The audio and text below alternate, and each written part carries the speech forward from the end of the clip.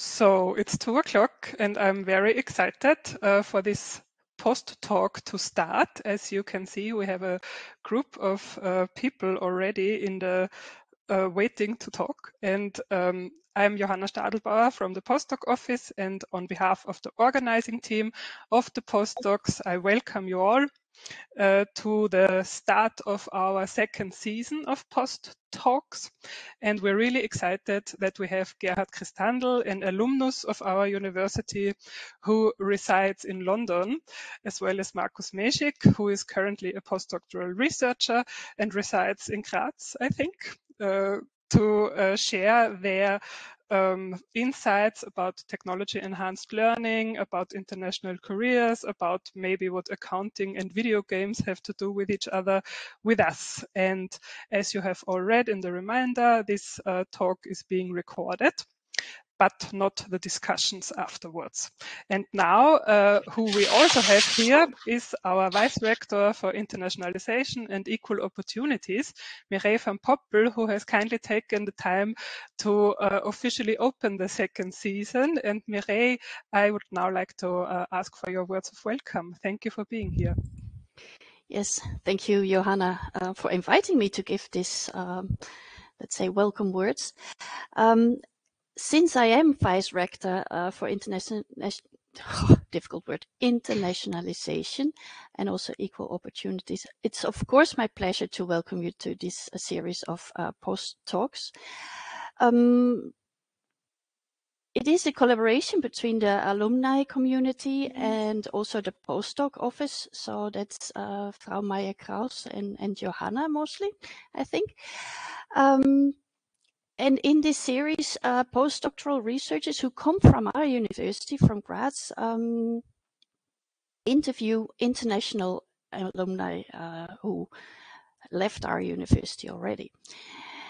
And of course, that's very exciting because we have many graduates who have very interesting careers. And I think that can be very inspiring for the people still working at our university to hear about their experiences and to learn from them. And of course, we're also very proud of our postdoc researchers who still work at our university because they really contribute a lot to our research and our internationalization as well. Because many of the postdocs working at our university actually come from abroad. So in that aspect, they contribute to being an international university. And I think that's a very important aspect. I myself, coming from the Netherlands, I've been in Australia, I've been in Denmark, and now I'm in Graz in Austria.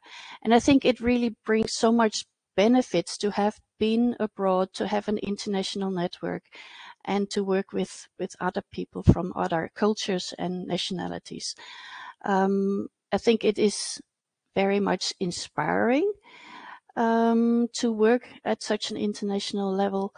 And it's also, of course, helpful and important for the quality of the science that we do. So in that regard, I'm very happy that Gerhard Kristandl is here to talk about his career path today with us. I'm sure you will share a lot of insights and experiences, how you developed your career. And I hope you, and I'm sure that you will inspire many of our younger researchers. And Markus Meschik, I think it's very nice that you are willing to interview Gerhard Kristandl with your research background. And I'm looking forward to the interview myself. And I really appreciate that we have this format of talks and series, and I wish you a very good talk. And I'm also, of course, looking to the other talks in the series as well. And also a great thanks to Johanna, to the postdoc office, and also to the alumni community for the organization of this series. Thank you. Thank you, Mireille. I think this was a very energizing welcome, and I'm now really excited for the talk to start. And I would welcome Tina to give her words of welcome as well on behalf of the alumni community. Yeah, thank you. Thank you very much. A warm welcome also in the name of our alumni team. Yeah, through our international alumni network, graduates can stay in touch with the university and former students all over the world. Yeah, at the moment, there are 30 international alumni groups, we call them chapters, which are organized by volunteers. Like Gerhard, our guest today, who is a contact person for alumni in London. Yeah, since 2017, so for more than 6 years, Gerhard supports us in the United Kingdom. So thank you so much, Gerhard, for this and being our guest today. Thank you.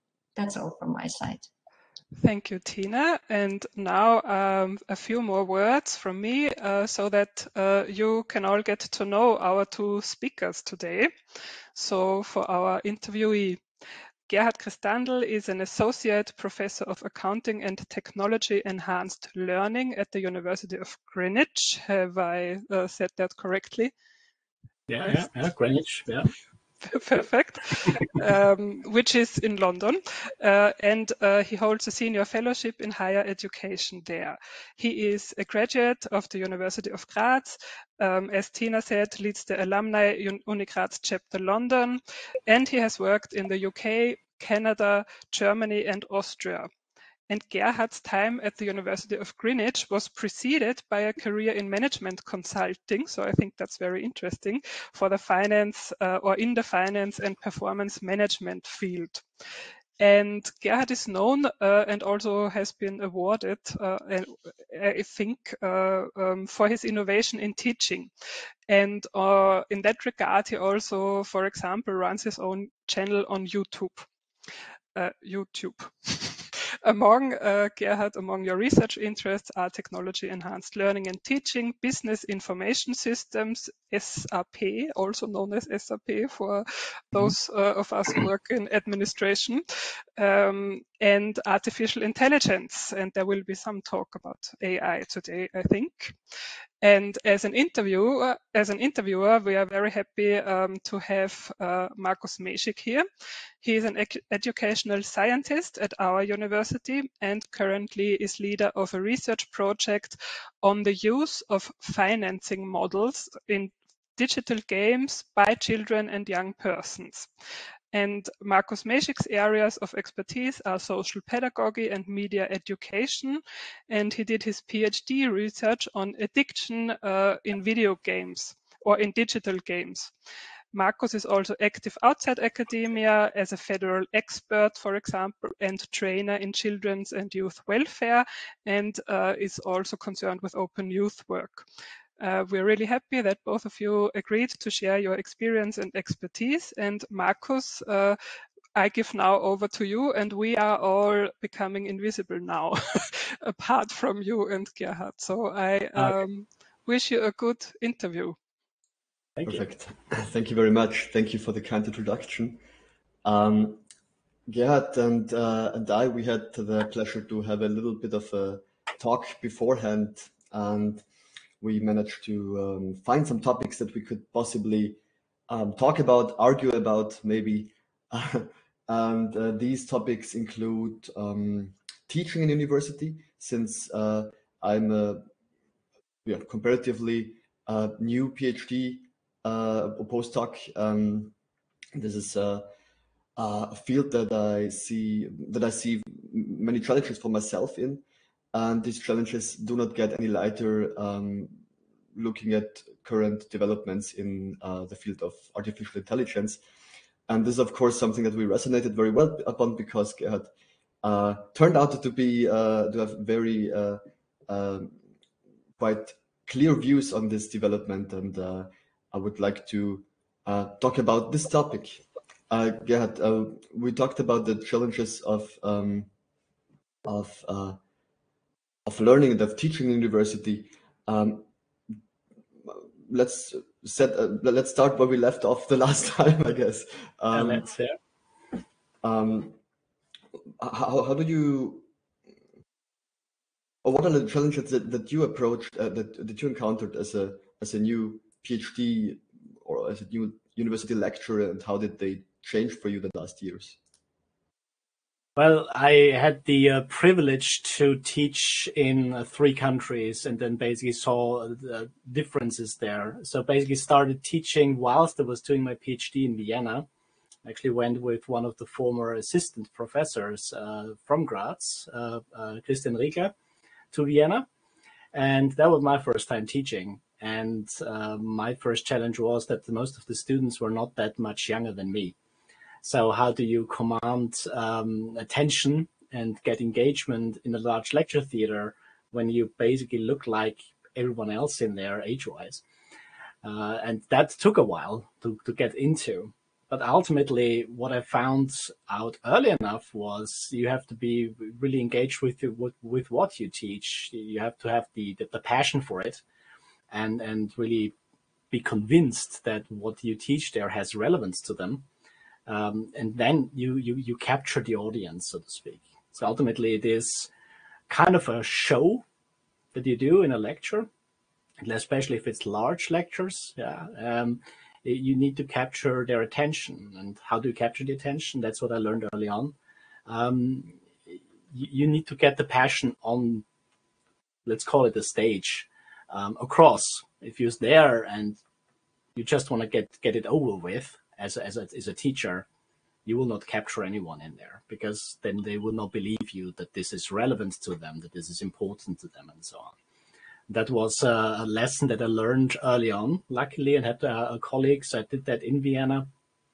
I had colleagues there, experienced colleagues, that were able to guide me. And I think that was also a very important factor, that observed my teaching, that gave me pointers to more of this, to less of that, and so on. Then I had my interruption with the management consulting for a couple of years, because I wanted to gain industrial experience from practice directly and from direct customer contact, because I wanted to return to academia and to UK academia at that, because I was an Erasmus student from Graz in the UK, and that's why I wanted to return, and then managed to do that in 2010. And then it was a different cohort of students, because it's way more schooled, it's way more structured and organized, at least compared to how the regime was back then in Austria in 2010. And that was a different type of student, because they paid a lot of money, very high tuition fees per year. And so there was a kind of a customer sentiment. So you had to provide value. Yeah, and there's very much a drive behind that. You need to provide value, the bang for the buck, so to speak, that they see what they are paying for is actually worth it. Yeah, which has pros and cons. But that's, I remember the first session I had in 2010 September. I was extremely nervous, because I did not know what to expect. And I was there thrown a bit in the cold water, in the deep end. But again, the same truth applied. You have to get the passion across what you teach and make it relevant to them, and then you get them. Thank you. I mean, it's interesting that you said that we talked about the idea of students being consumers last time, and the idea of I mean, there's a definition of education behind this idea that goes against everything that I, as an educational scientist, understand when I hear the term education, meaning Bildung in the German. So there's German language. There's no perfect translation for it into English. But let's set that apart. I mean, when I think of my career as a student in Austria, this passion that you just mentioned, I must say I rarely encountered it in my teachers, to be honest, without wanting to criticize them. But there was no spark that was ignited in me.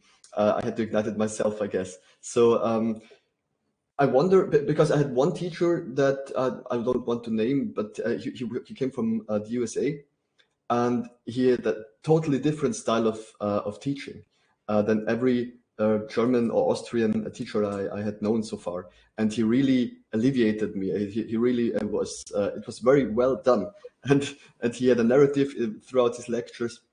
And I thought to myself, is this something that's quite Austrian or quite Middle European? This idea that you just go out there and I mean, teaching is maybe not deemed as worthy as research, or is it the impact of the system itself that just that maybe as a researcher you have to concentrate on your research in order to proceed in your career and not to concentrate on your teaching? How would you see that? Well, in the UK, last couple of years, universities introduced different professional development tracks. So I'm on the teaching and scholarship track. So that's where I progress from the various stages. So lecturer, senior lecturer, now to associate professor. There, the focus is, of course, on the teaching outcomes. It's very metricized in terms of that you have metrics that measure quantitatively how well are students progressing, how successful are your students because of your teaching, have you achieved your learning outcomes, and so on and so forth. So it's much more, that's because of the marketization of the UK academic sector, that you have way more measurement behind it, especially performance measures. I think at least I compare this to the situation when I left Austria, so I don't know if that has changed in the last decade. But in Austria, you have these big sessions, right? The universities have, Graz has 40,000 students or so altogether. And within, or maybe more even in the meantime, you have these large lectures where when you stand there as a teacher, you don't see the faces anymore because there's a mass of heads there, a mass of people, and you're teaching to that mass of people, and you don't have these large lectures here. The largest lecture I taught in the UK was probably about 400 students at a time. That's still a lot, but you can at least, you see them. Yeah, you can address them better. Maybe when you have this passion for the teaching, that I don't think matters what context you're in. If you're in Austria, if you're in Germany, if you're in the UK, if you get that passion across, doesn't matter which context you're in, you will capture the audience, or at least a part of the audience, because there will always some that are not interested. If you have these masses of people in front of you, that's really difficult. Yeah, you have to take a different approach. So I'm not surprised that you say that the American professor had this different attitude to it, because I feel from the American professors that I've encountered, there's more showmanship behind it. And that's not the worst thing, because, as I said earlier, ultimately what this is one person or maybe 2 or 3 people are on the stage, and then there's an audience, and you need to capture the audience, in this case with the educational content that you're getting across, and hopefully you can involve them. Now, it's difficult in lectures to involve them because there's so many, but there's ways. In smaller seminars, it's of course easier. There's a more personal relationship between the teacher and the students. There's more direct rapport.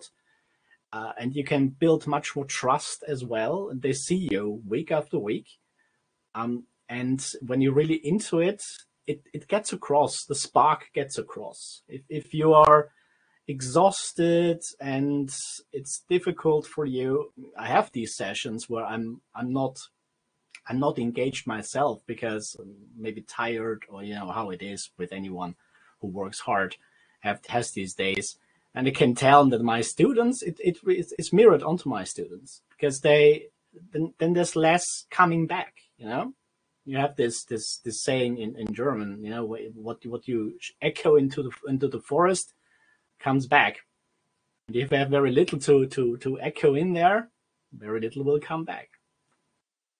But would you say that there's also systematic differences between the universities in the UK and in Austria, for example, when it comes to the appreciation of teaching?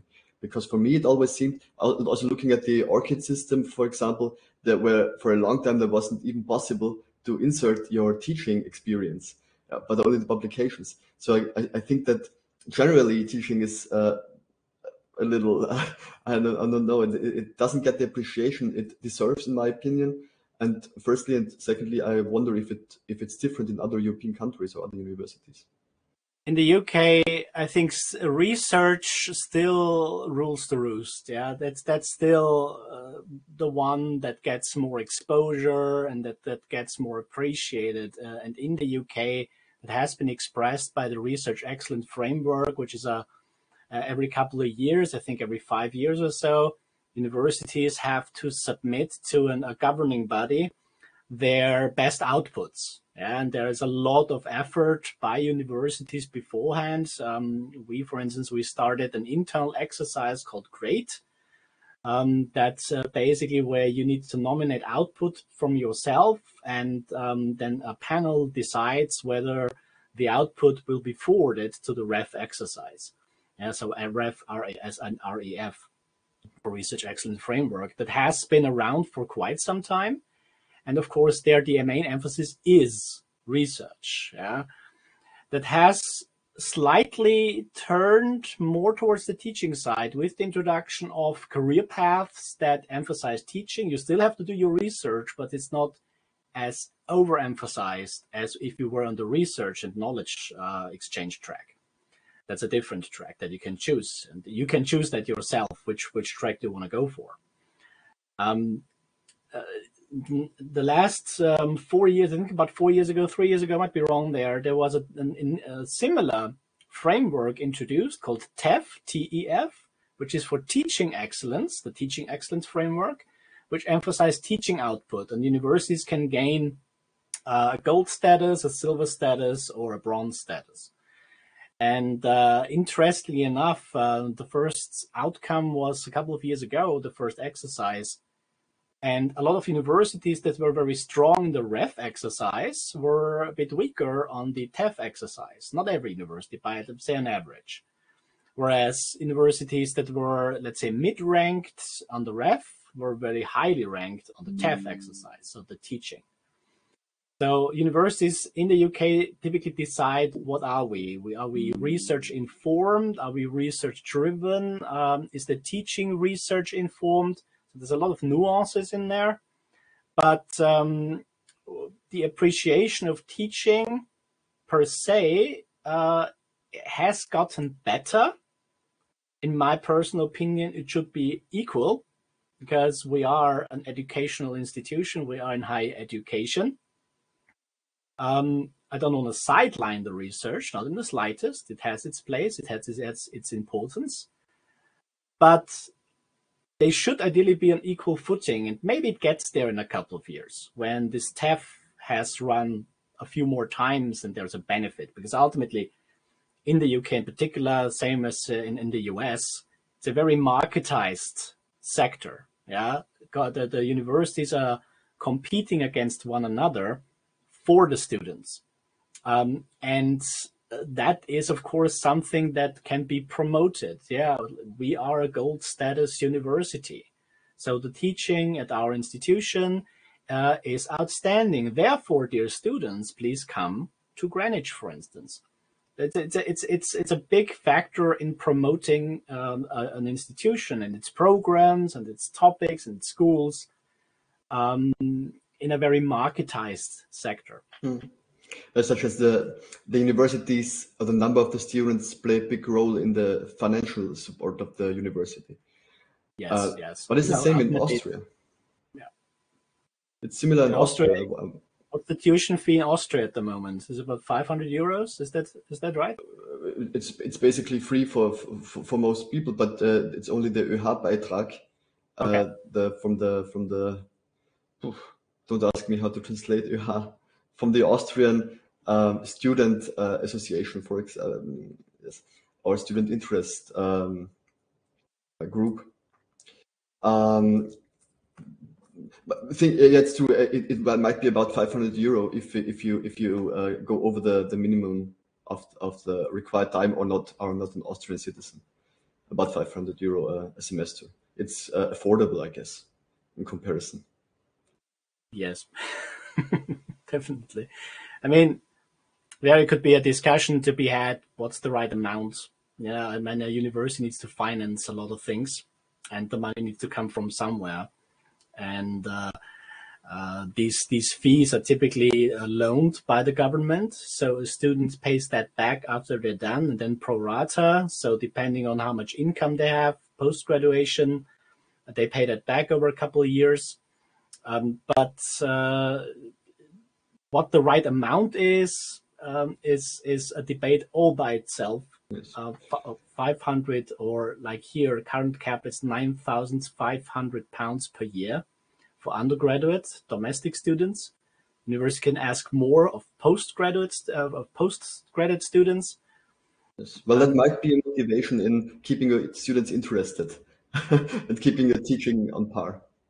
Yes, I mean, there's always a bit of a conundrum there, because I think it's a bit problematic sometimes that there is the notion that they are customers and clients and not students. Because it can go towards an idea that what they are paying for is the degree, so what they get at the end. What sometimes does not come through enough might be that what they're paying for is the education. Because ultimately the degree is something that they need to work on themselves at the end of the day and earn. And that but this is very something often, you feel? Very often it with seems to be unclear. Yes, sometimes it seems to be unclear. Most students know that. They are perfectly aware what the tuition fee is for. But sometimes you come across an individual who is not so sure about that, what they are actually paying for at the end. And that's easily alleviated by discussing that. What is it? What is your tuition fee paying for? Infrastructure, for instance, upkeep, IT costs, etc. Okay. Well, let's go back to the topic of the teaching. But before that, I just thought of a good question. For me, it would be a good question because maybe some postdoc researchers are watching this interview, and I ask you if there's. I mean, you had quite a successful career until now, and going on as an academic researcher, and I wanted to ask you if you could pin one experience or one grant or one thing that you had the impression was very important in your career path. What would you choose? So research-wise, you mean? For example, I let this open, research-wise, or maybe you knew a person or something. That's a good question. I have to think about that a bit. Yes, the good questions are always the ones where... Probably research-wise, the collaborations, because I found out that was down to a colleague of mine who was back in the day teaching at Dublin City University. He's now at Queen's University Belfast. So Martin Quinn, should you see this, thank you. So he was very important in my research career because he was already very experienced and had his very own take on papers that you need to get out. But ultimately, you want a paper out to fill up your list of publications. And he said there is no bad research. There is always research that might be controversial. There might be research that might be of not much value to some who read it. But ultimately, whatever you get out as research is a result. Yeah, it has been accepted by a journal. It has been double-blind reviewed a couple of times, and it's published. Then there is no bad research. Because sometimes you might feel, all right, the research question I work on, and I had this feeling a lot of times when I worked on my PhD, nobody's interested in that. That's bad what I'm doing. Yeah, so over 4 years of working on the PhD, you have these moments where you think this makes no sense. But he really showed me, not just told me, but showed me by allowing me to work with him. And by now we have published a couple of papers across various fields, that there is always something that you can research in your area, maybe even find something that is not popular at the time, but it is a research output and it will find its audience. It's not just about, of course, that's what we're all striving for, 4-star and 3-star journals and publications, but what you get out is out, it's published. And that I was not aware of that. Yeah, for me before that, it was more like it has to be 3-star, 4-star. I should not aim for anything else, and therefore discarding a lot of the other publications and outlets. And I learned it and I learned that that's not the case. Yeah, he calls it bread and butter papers. Papers that are out there. Yeah, even if it's not ranked. Yeah, but if it gets out there, it's out there. That's kind of a comforting thought as well, because I guess that I think that many of young researchers know the feeling of being in a field of research that might be quite narrow, and maybe in this narrow field they are exotic as well with their research question, such as I experienced it. And to know, because I had made the same experience with some of the papers that I published, that although I thought nobody's going to read this is so much work I put into this, nobody's going to read this, I got some feedback. There were a few researchers in the world who researched the same topic, and they read it, or read at least the abstract and the conclusions and the results, and it felt quite good. It felt good to know that whatever you're doing has some kind of impact. But what you essentially said is that your collaboration with this one person helped you with your Absolutely, yeah. That especially in the beginning when I was not really familiar with the research environment in the UK. So in 2010, 11, I did not have the lay of the land, as it were. But I met him because he was an external examiner at Greenwich. So we have these externals that moderate student submissions after the marking of it, after you awarded marks and so on.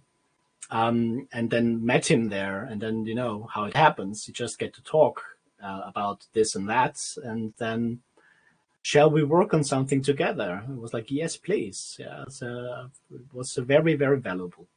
So what I get out of this answer is that networking might be one of the most important factors in proceeding a career. It's not a surprise, is it? I mean, if you are in a position as a researcher to churn out papers by yourself as the sole author, if you can do that, fantastic. But I found that typically research collaborations with 1, 2, 3 people enhance you as an individual way more, because you don't bring in the same set of skills and knowledge. And I'm praying to the choir probably saying this, but when you have a team there and you work on that kind of output, it's very useful. Yeah, one person may be very strong in methodology, another person may be very strong in quantitative research, and another in qualitative research, even mixed research, in literature review parts, in critical analysis, and then you bring this together, and that I'm not strong in each of these departments, so I'm always glad if there's somebody, I have a co-author, or I'm a co-author, not the first author, and then have others where I can learn how to approach this, how to approach that. So for instance, I completely switched from quantitative for my PhD to qualitative research. And I'm a bit out of touch, I have to admit, with quantitative research methods. So I'm always glad if we do a quantitative paper, if there's somebody on the team who is an expert in it. Fantastic, because for me, it's not just a refresher, it's also what's the current status for what we're doing. Mm-hmm. So yes, if you can network, collaborate with others, great, do it. I think it's... I think it's important to mention that another time, because many of my colleagues that are finished with the PhDs right now did it during the pandemic, and the pandemic was a time where networking was quite hard, if not impossible at times. Yes, and also me myself, I know very very little researchers on my field, and it's also because of this, because of the fact that the Tagungen, can you help me with the word? Thank you. Conferences? The conferences I attended were mostly online. So, and the online conferences had a very sad spark to them, a sad aspect to them, because you were in the middle of people and then you pressed the button and you were at your home. It was totally silent. I don't know how you experienced that. But so I think it's very important that you mention this again. And speaking of a pandemic and teaching in the pandemic, I think it might do a transition to the topic we were talking about beforehand. I had the feeling that many of my colleagues were at the beginning quite overwhelmed with the usage of a new technology in order to do homeschooling or to proceed with the teachings at university as well. And we talked about this last time because of the developments in the artificial intelligence sector and the possibilities to implement these developments in the teaching. Would you say that knowledge of these new kind of I mean, this is more complex than using Zoom. Using ChatGPT or artificial intelligence is a step farther than using Zoom as a tool. Would you say that this is a requirement for teachers in the upcoming years? For my personal opinion, it should be, for a simple reason. The pandemic has accelerated these use of video conferencing systems such as Zoom, Teams, Google Meets, WebEx, and whatnot. A lot. Just as you say, here was the same situation. This was a switch from one moment to the next lockdown.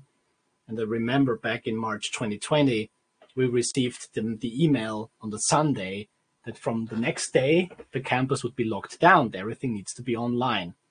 So this was very sudden, and we didn't even have the technology ready for that at the time properly. Then switched over to Teams as the platform. And then we were aware that this would impact a lot of our teachers, because it's not merely showing your slides via Teams, because that doesn't do it. You need to have a different pedagogy. You need to learn how do you engage your online students. Yeah, so the ones how to do that, they're using the chat, they're using interactive exercises, and so on and so forth. How do you run your assessments if we cannot join? And all of that has accelerated the use of these kind of technologies a lot. And the thing is, because you ask, will this be relevant? I say yes, because it has not just impacted the education sector.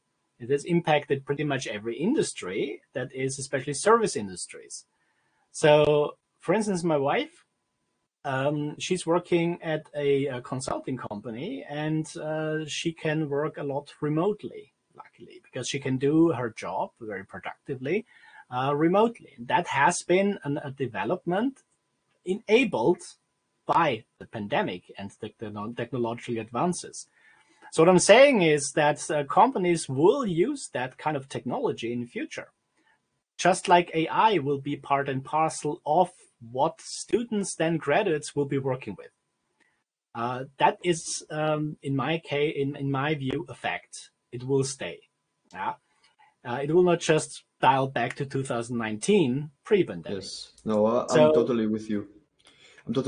I just wonder, because in my experience, I mean, you're a very tech-savvy lecturer, having your own YouTube channel and knowing a lot of or being in touch with the current developments. And I myself, maybe not as much as you, but I would also qualify myself in the more tech-savvy region. But then there's colleagues that have other fields of interest, personally and professionally, and I had the impression that they did adapt to this kind of new media, new technologies, only as much as it was absolutely necessary.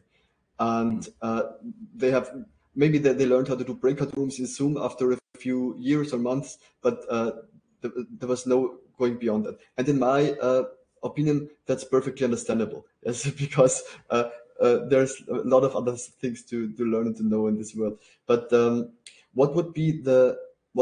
if you could pinpoint it, what would be the minimum requirement when it came to AI for you? I think the minimum requirement is to not restrict it when it doesn't need to be restricted. So there might be situations where you need to restrict it, not ban it. That's a difference. Banning means that you completely forbid it entirely, maybe even as an institution. Some institutions in the UK do that. It will not work because it will be part of the workspace in the future. And that's where the students, before they join a university here, they will start asking questions. Are you using AI? Is this incorporated? Is AI a part of your accounting education, your finance education, your marketing education? Or if we go beyond the business school, is AI used in engineering? So I learn how to use AI as a future engineer. Of course, we have many that were just overwhelmed by this, and this rings a lot of bells for me from back in just 3 years ago when we switched to online teaching, because it was so sudden and so immediate and therefore overwhelming that many were left behind, and it was very difficult for them to catch up with this, at least to a level where they say, I'm comfortable using Teams or Zoom in my teaching. I don't need to use fancy stuff. Yeah, I just want to teach and keep my students somehow engaged. And there's various ways towards that. Of course, and the average teacher who is not so keen on tech just is happy when the PowerPoint works and the computer doesn't crash and they can do their teaching. Those are those that need to be taken with. You can't leave them behind, and this is sometimes very difficult if the developments are so quick and so overwhelming. We just experienced that now with artificial intelligence. I mean, it has been around before. It's not new. Everybody who has an Alexa at home or an OK Google and converses with them, that is ultimately artificial intelligence. Everybody who used that Google Translate, that is artificial intelligence, or a designer in PowerPoint. It's just because this generative AI is so accessible to the public and easy to use that it has taken the center stage now. And now one development comes after the other extremely quickly. And I'm not surprised that this is overwhelming. I have trouble keeping up at times. Where do I look? Do I look at text-based, image-based, voice-based? What do I look at? And how can I use this in my teaching? And I do have the privilege that I teach IT-heavy subjects with accounting information systems and enterprise resource planning. Others, where it's not as accessible to an IT base or support, let's say ethics. How to use artificial intelligence in ethics when learning technology might not have featured as prominently in a field like that? There are ways, but it requires a new mindset of those that are in those fields that are not logical for this kind of technology to be used. Yes. Well, it also requires time. It requires a lot of time to sit down and get to know this kind of technology at first, because I mean the model in our institute for many seminar courses with about 20 people or maybe 30 people if it's a big one, is always to write a thesis at the end of the seminar of about 20 pages, and on a topic the students chose themselves according to the teacher or the lecturer, and then the lecturer gets to rate this thesis. I mean, it's very easy to write a thesis in 20 pages with a AI like ChatGPT that I will never find out if it's written by an AI or not. If I'm not tech savvy enough, I don't take the time to do my research in this. And so, I mean, also in ethics, I guess, yeah, it provides very many possibilities to implement or to be implemented in the courses, because ethics is arguments, and ethics is being philosophical, quite logical, and so you can play around with ChatGPT and find counter arguments, or try to argue with ChatGPT on an ethical question, which will be really hard because they have access to very many theories, to all of them most probably. So are there any how do you implement it in your teaching right now, or is there some examples? I used ChatGPT back then based on 3.5. So we've currently GPT-4 as the main model, which is more powerful. But 3.5, when it really became very prominent, first time in January this year, in an accounting information systems class about emerging technologies, and one of the topics therein was blockchain. So I try to teach the students what is a blockchain, how does it work, with an online resource that's not artificial intelligence, has been there around for some time, just to to get the idea, what is it, how does it work, and then we programmed one. Since my module or course is not a programming one, I used ChatGPT to write a code in Python for me and for us, the class. And then we let this code run to see how would this actually look like. How would a blockchain actually look like if it was non-encrypted? And I gave ChatGPT the example, write a blockchain for me, 5 blocks, based on create sample data for a bakery in Sweden. And it did that. So had the bread, croissant, etc. in every blockchain for every sales transaction. So I asked it to do sales transactions there. And then in Swedish krona, the amounts, and said that this is how it looks like. Yeah. And the thing is, it allows me to venture a bit more without necessarily needing, in this case, the coding skills, because the students, they can't code. I had another situation where I used it as a discussant. I told it, you are a business partner and a client, and we're consultants. And now we are having a pitch. Yeah, we are training, or we are exercising. How do we pitch a project or project outcomes to that client? So he had a conversation with ChatGPT in this case, and it did a decent job. Not perfect, not human-like, you could tell, but to get into it as a supporting technology was great. I have not used it yet, GPT-4. Because we're done with the semester, but I intend to include it way more next year, not just GPT. There's other AI offerings out there, which would make it very interesting to use in teaching. I think it's interesting that you said that it didn't work perfectly because it couldn't simulate a human perfectly, because that is what human is kind of about, to not be perfect. So if it would be perfect, it would be able to simulate imperfections of human behavior. That's true, but the thing is, it lowered the threshold, the barrier, the anxiety level of students engaging.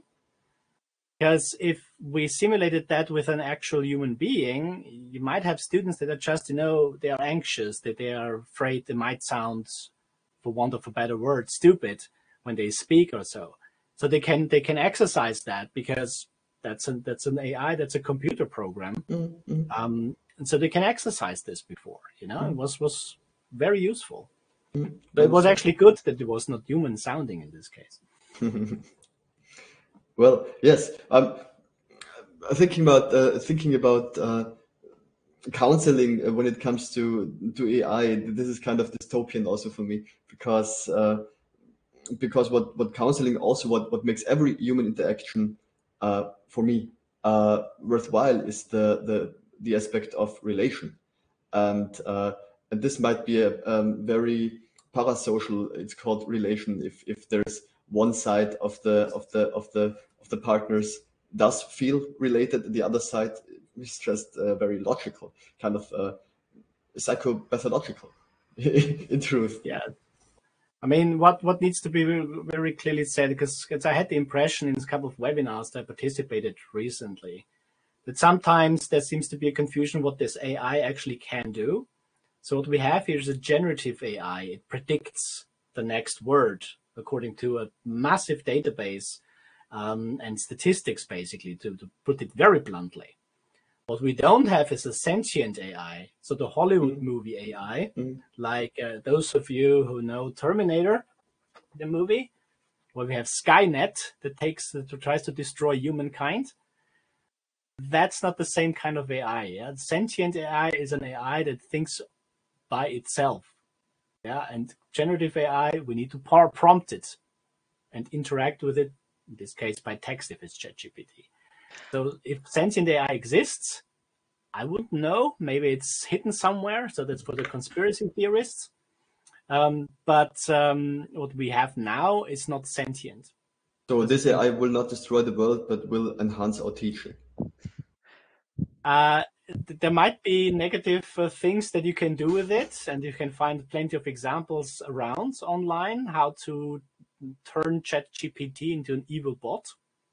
But hopefully, yes, I think it should enhance teaching. I think it needs to be embraced. It will be the reality, not just for education, but for the workplace and for private society, let's put it that way. It has been around for some time already. It will become more prominent in future. So it's gonna be there, like it or not, but we need to deal with it.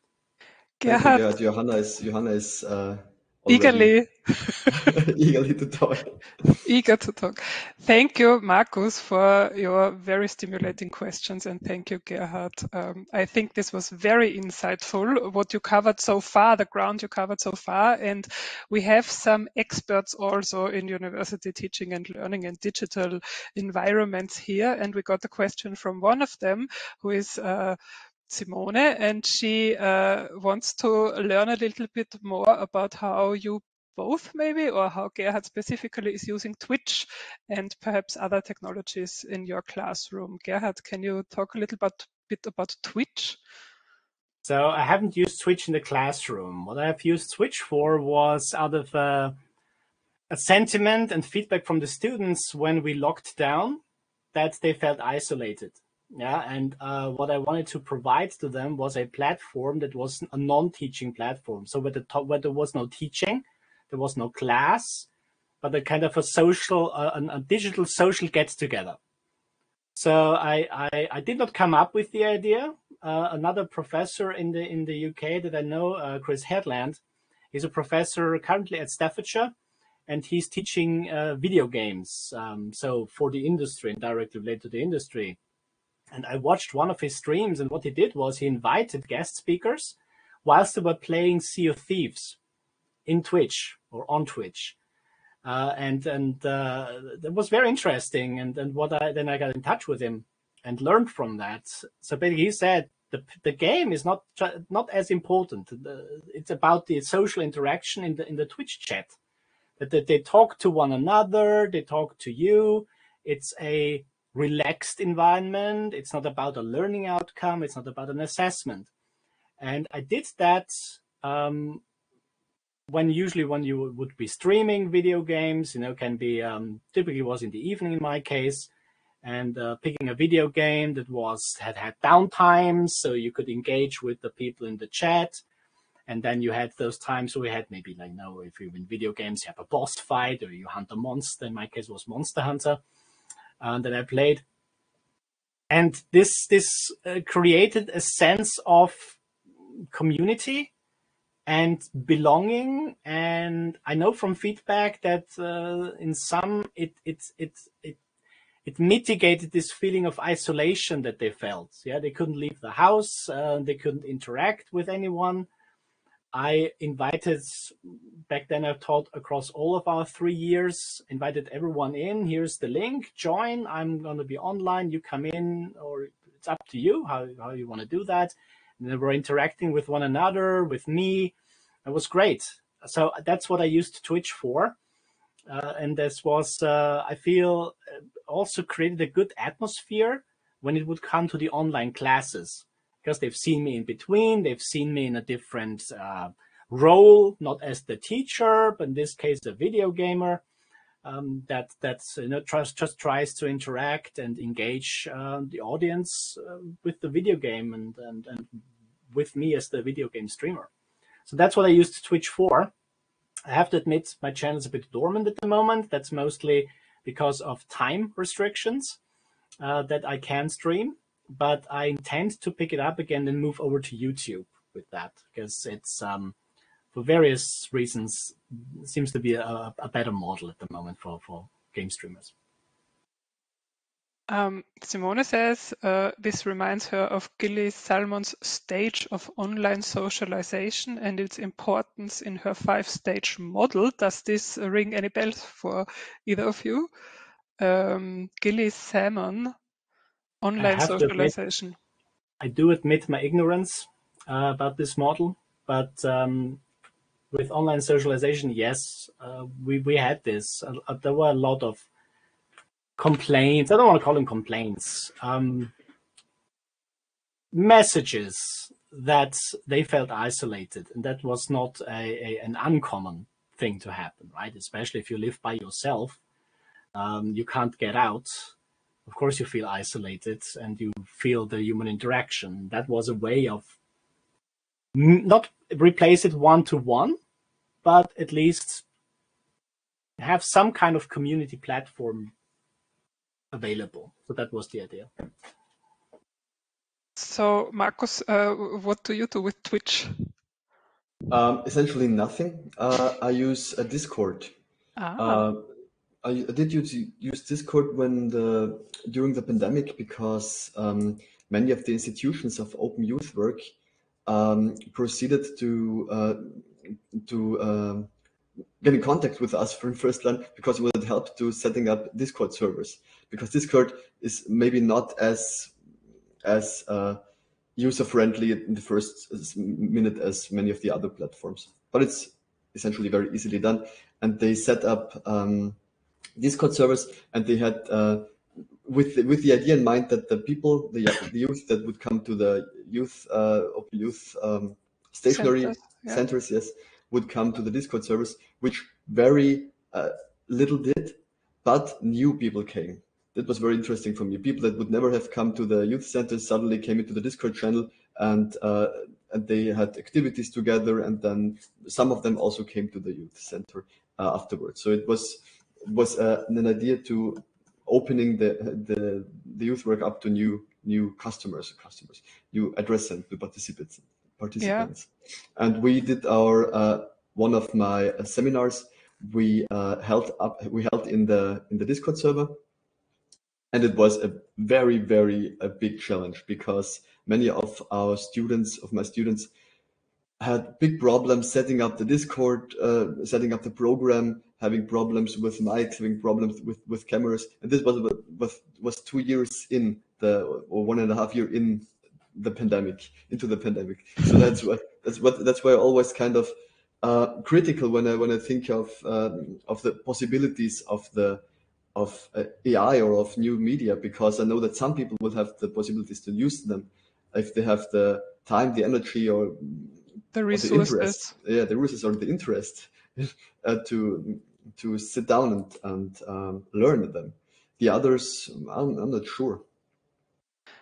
I think it's interesting. So you, as a teacher, work with people who might be working as youth workers, for example, and they need to create spaces for people, for example, from migrant backgrounds or who live in stable housing situations to socialize and to build a community with them. And it's a bit different to what Gerhard does, but still you create online spaces for the people to feel connected to you as a teacher, and then also to learn some digital skills as well, maybe. And I now need to bring this talk to its end, because it's 1:03, and I and Tina as well, we really appreciate that you took the time and all the insights you gave us. Do you have some 2 words of goodbye or some wisdom you want to share at the end here? I'll leave Gerhard the last word.